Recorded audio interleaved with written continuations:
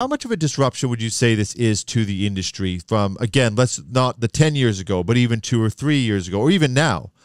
What is sort of the alternative to what you're offering?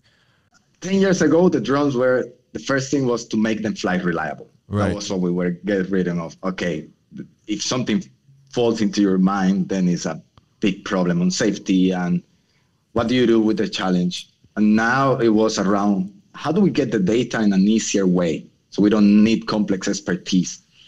So now it has changed the game into, previously, let's say that a mine did 2 flights, hiring a plane, and they flew twice a year to have a digital twin or a representation of their mine. And they had to wait, I don't know, 1 month to get the data.